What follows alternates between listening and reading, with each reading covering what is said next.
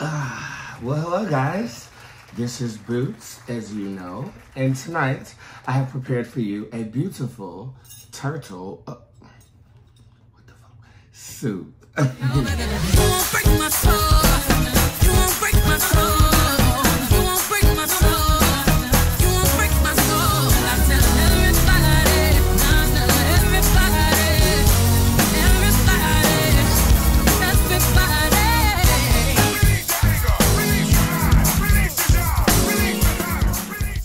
Okay, as I put this back together, I hope everybody's having a good Sunday. Again, my name is Bootz. I'm normally reading the tarot for you girls, and tonight, during this mukbang, we're actually going to have a conversation about something I posted yesterday. But today, matter of fact, just go. But today, what I decided to do was try something I've never tried, that being turtle. And as you can see by the clip previously, I fried it up just like you would any type of fried chicken or chicken nugget or something like this, except for I boiled it in you saw the video. I'm hungry, I'm ready to eat. And that's exactly what we're going to do. So I'm going to dive in for you. I'm going to show you guys what I'm eating, but I'm really going to enjoy this. And then we're going to talk about Dahmer. Let's talk about it. But first, this is fried turtle. First time I've tasted the completed version of it. I'll go ahead and throw this spoon in this, and I will give you the best views that you can get. So it looks like this. This is a sauce that I've created. Okay, and I ain't telling you what's in it, but it's good. Okay, so I'm just gonna swirl this around in here. Oh my God, look at that. And I will tell you exactly how it is right now. Mmm. Mmm. Mmm. Mmm. Mmm. Mmm. Mmm. Mmm. Mmm.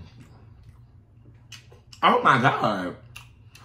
I don't know what it is. Just like that lady talking about those dollar bills she was collecting at the Usher's board at church. I love that new sound effect on the show. Mmm. Okay, so frog legs has a taste. I can somewhat get that, but the texture is more steakish. The seasoning is meat, bitch. That shit's lit. It's a sweeter meat though. Okay, so don't think like, you know how chicken you have to make sweet, steak you have to add a little bourbon or whatever you're gonna put on there. This is like a naturally sweet meat. It's giving me a seafood vibe, but it's also giving me a more of a poultry type of texture as I chew it. And it might be psychosemantic because, you know, it look like chicken nuggets. So in my mind, I might be just perceiving chicken, but it's so tender. Mmm. It was a good idea to put that cornmeal with that breader. Because the texture is like melting in my mouth. Mmm. Like I wish a dick would melt in my mouth. Let me tell y'all something about me. Mmm. Y'all know I love lust. Mmm. I have a spirit of lust on me. Okay. Mmm. I ain't had sex in 5 weeks. Mmm. That should be against the law for me. Oh, and what I'm doing right now is I'm making a Bootz Palmer. Unrelated to Kiki Palmer. Here's a preview of the drink. Okay, so as you guys can see, this is a decadent drink. I love this shit. It's very refreshing. It reminds me of one of those Starbucks refreshers. And I'm the type of bitch that actually look up a recipe to do this. And that's exactly what I did to prepare this food today. I created a turtle stew, or turtle soup, if you will. Turtle brew. How about that? You know, we're witches. Made a turtle brew and that fried turtle. Let's go ahead and taste the turtle brew real quick. And you can literally see the turtle in here. It's beautiful.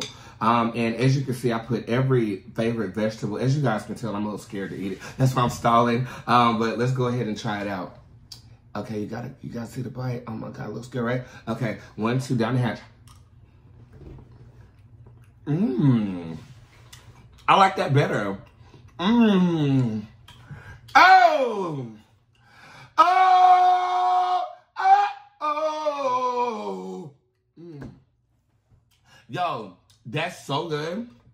Oh my God. This actually brings out the sweetness in the turtle a little bit more. As you guys know, I like to put jalapenos in my food, so the jalapeno spice is absolutely fabulous on this. There's sweet onions. Everything is great. Mmm. Mmm. Mmm. Mmm. Mmm. Mmm. That is good. The texture of meat is fabulous. And this, I wish I could get open. I might see if I can dig some of the meat out of it though. Ooh, let's actually see if we can do that. My mother had trouble opening this motherfucker, and I see why. This bitch is really, you know, aggravating. But I want it. You know, and I can see it in there. It's like you're taunting me. Get your black ass out of here. Oh, there go a little bit. So here's a little bit of lobster. Oh my God. Oh my God. I want you to open. I don't want to bite you though. I want to smash you. But we're not going to do that right now. Let's be civilized, honey. You know, we got white people watching. It's a turn of phrase. Please don't take offense.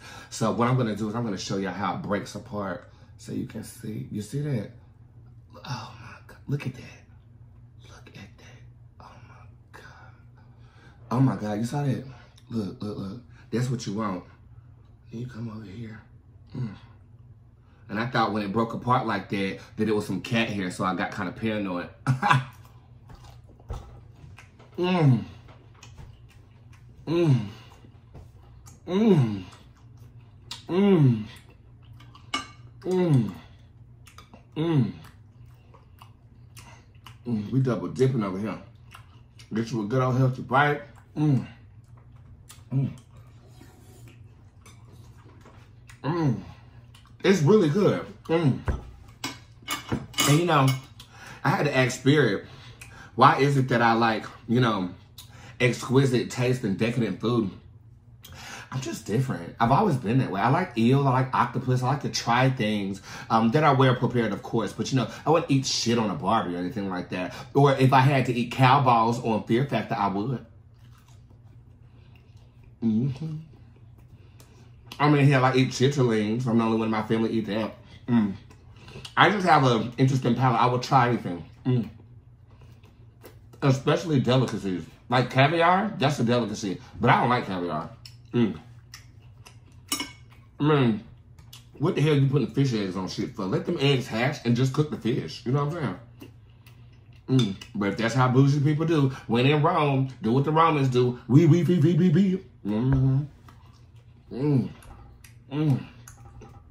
see how my pinky automatically went up? That's how you know shit be good.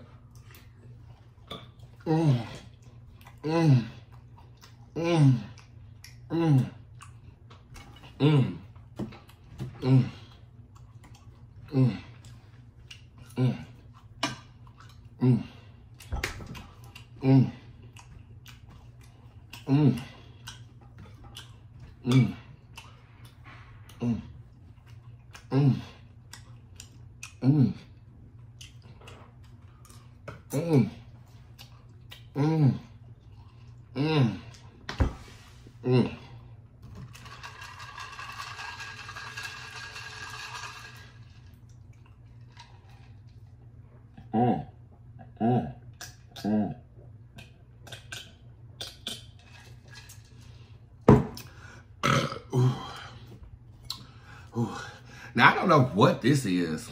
I don't know what it is. It looks like the spine of the tail down the hatch. I wonder what would happen if I dipped it in the soup. Let's see. Okay, here goes soup. Here goes a soup and fried combo.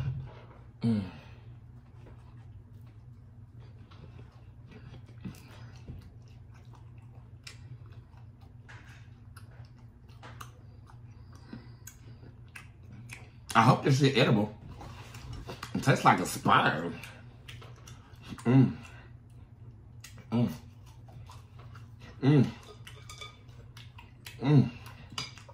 I know. I was researching turtle, and you know what's I find to be very interesting. The fact that we've been eating turtle for thousands and thousands of years, right? But y'all saw how hard it was for me to prepare this shit, right? Y'all know chitterlings are the intestines of pigs, right? Y'all know we found out a way to prepare this food even before modern civilization, right? Humanity is quite brilliant. It's quite brilliant. I mean, you would have to crack open the shell of the turtle and then get out the meat, and then you have to see what kind of meat is good. Who told you how to do that way back in the day? You know, that's just what I want to know. Or were we eating anything? Who knows? But when I went to Spirit and I asked Spirit why my palate is like the way it's set up, it showed me a vision of me being by a river and catching crawfish out of net. Like, I was catching food out of net. I had feathers in my hair, and ironically, I just had feathers in my hair on the last show. And I just bought a whole bunch of feathers to put in my hair. And doesn't my hair look cute? It curled up just right. Anyway, it showed me like a wild woman type of energy. And, bitch, I remember throwing a bat in the pot. I mean, it was just, I think I was really good at, you know, making do in that life or whatever I perceive. I was really good at making do, and I did the damn thing. Just like I did now. And I think subconsciously, my spirit is drawn to uniqueness in food. I think I'm drawn to uniqueness in food because I'm unique. And again, if you watched the mukbang previously, nobody stood up here and taught me. I just learned as I go. And I love watching MasterChef. I've watched every season of MasterChef. And that's one of those shows where you end up watching every episode and don't realize you don't watch every episode. Now, American Horror Story, I religiously watch every episode. But what I suggest you guys don't watch is that Dahmer. Let me tell you why. We're going to talk about it real quick while I take a break from eating. So basically, it came out with the 21st of September, I do believe. And one of my best friends, his name is Ramus. You know, he came down here. We went to go see Jasmine Sullivan together. And it came out, and we always watch things together. That's how we kind of stay connected as friends or whatnot.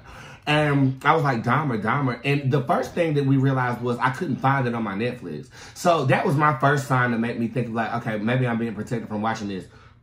So I couldn't find it. And so then I finally located on the TV upstairs, the new TV I bought, and I still can't locate it down here on the Netflix downstairs. So I'm in the beach room, I put it on, and I go to sleep. That's the first thing I do. I went to sleep on it last night. It got up to episode 6 when I woke up.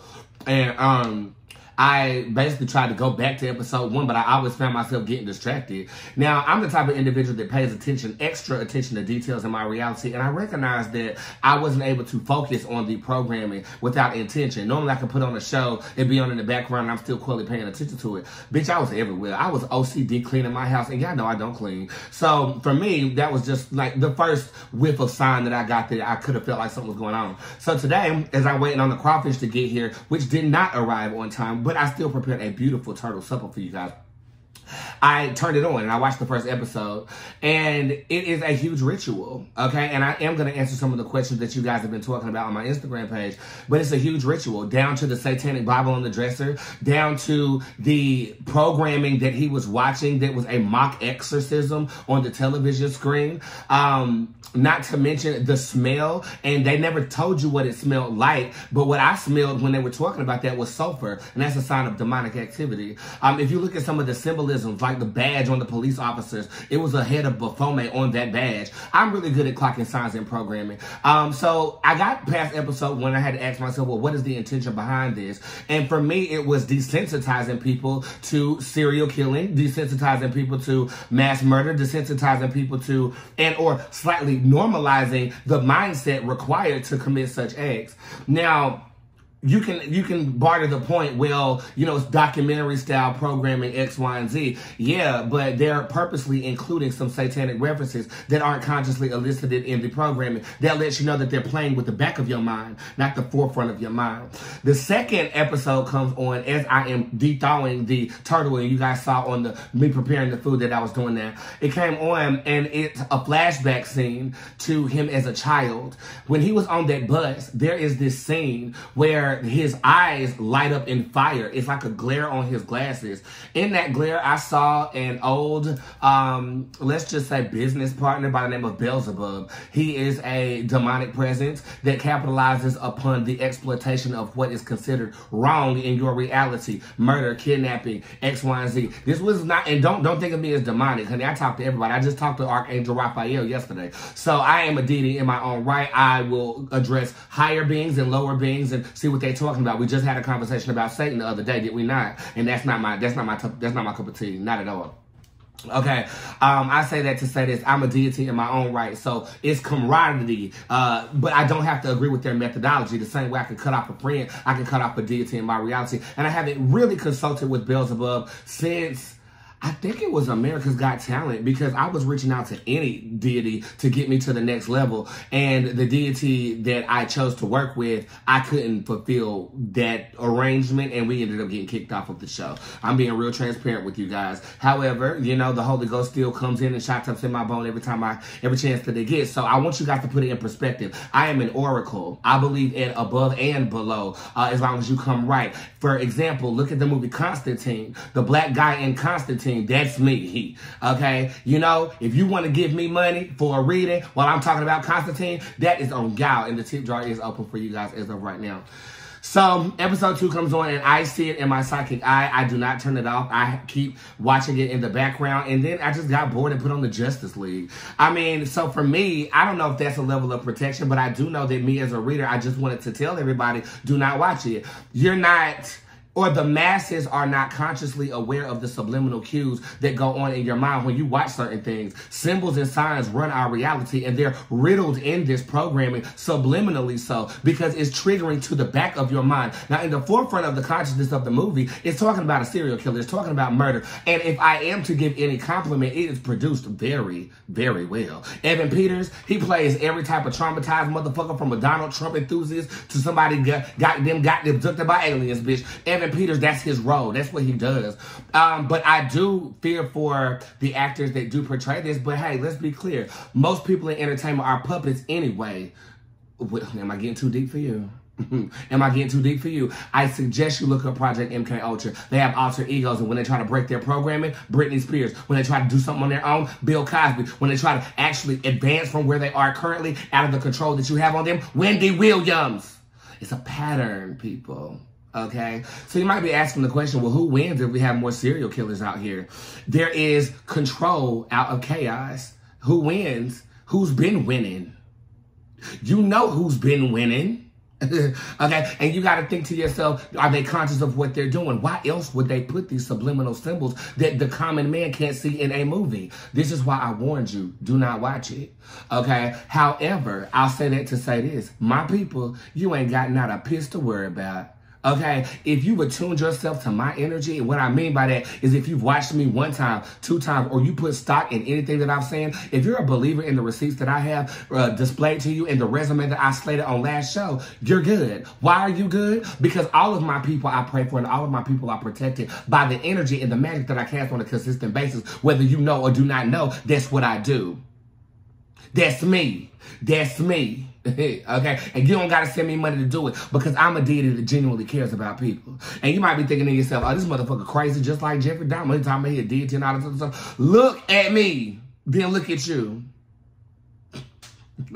If you're a believer, let's go, boo. I got you. I just don't want you to expose yourself to energy that you're not prepared for. But regardless, I got you. Okay, I say that to say this. Just really. There was a girl, who asked me a question, and she said, how do you know if some programming is demonic or not? Your intuition should let you know. But it would take a gifted person to elicit this information to you, and I'm giving it to you for free. Take with it what you want. There was some more people that talking about there are demonic signs and symbols in everything we do. You're correct. But also, why subjugate yourself to something with such intensity, dealing with a hierarchy demon by the name of Beelzebub? Why would you willingly do this? Okay, so I'm not talking to you, okay? Okay, you don't want to learn. You don't want to listen, honey. You don't want to do it. You want to watch it. You want the subconscious part of your mind to be activated in a way where you feel the need to run up on somebody and actually kill them. The thing about it is we all have grimacing thoughts. We all have thoughts that would be considered by the Christian community as sin. Have you ever thought, did you really want to kill somebody? Have you ever thought about doing something that goes completely against the morality of what is right and what is wrong? This is what makes you a genuine and just individual, because you can see, oh my God, this don't feel right. Oh my God, this don't feel right. Oh my God, killing somebody don't feel right. Something comes into place with these psychopaths, whether it is programming to execute certain tasks and pass it off as an accident to distract people from looking at something else. Wait. I think I might be getting too deep. Point is, Why would you subjugate yourself to demonic presence if you don't have to? For entertainment purposes? You really want to be entertained that bad that you're gonna subconsciously lift it? So going back to what I was saying, right and wrong. Beelzebub is a demon who laughs at what's wrong. And I'm not saying you're going to wake up and be a murderer, but you might wake up and have some thoughts that you ain't never thought you have. And if you're not a strong-minded individual,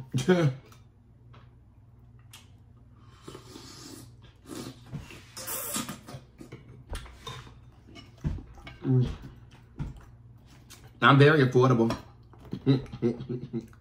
I'm very affordable. We'll work that on out here. But I'm warning you. Why subjugate yourself? Now, some of y'all gonna watch it just because curiosity killed the cat. And Netflix, I'm gonna need my check for that promo. Bet.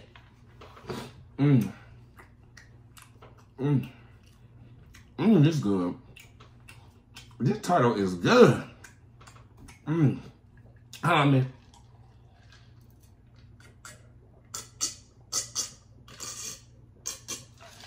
So look, I say this with the earnestness that I have to say this.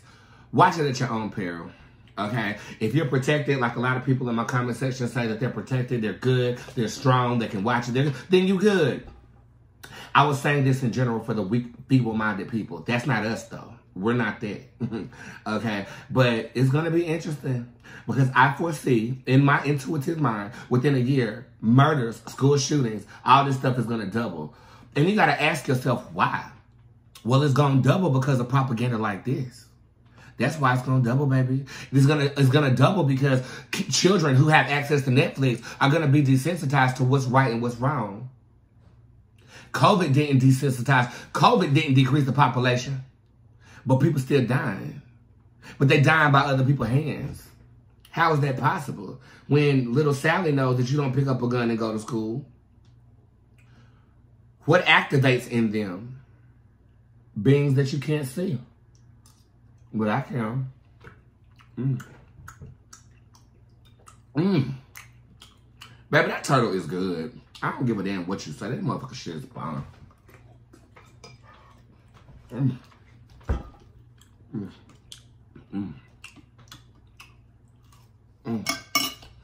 I'm done talking about that. I'm gonna sit here and eat my food.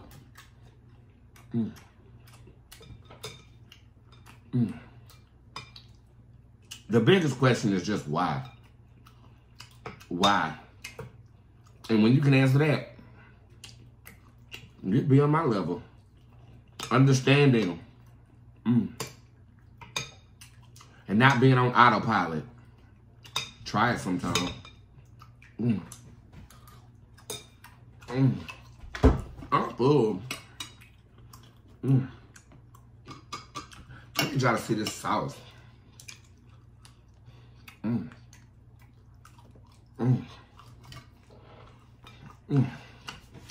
I think I'm full. You know when you done cooked all day? And it's time to eat and it be hungry them up. That's exactly what happened.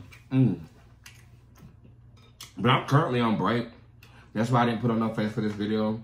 I don't really know how to take a break for real. As you can see, content is still flowing like don't go chasing waterfalls, bitch.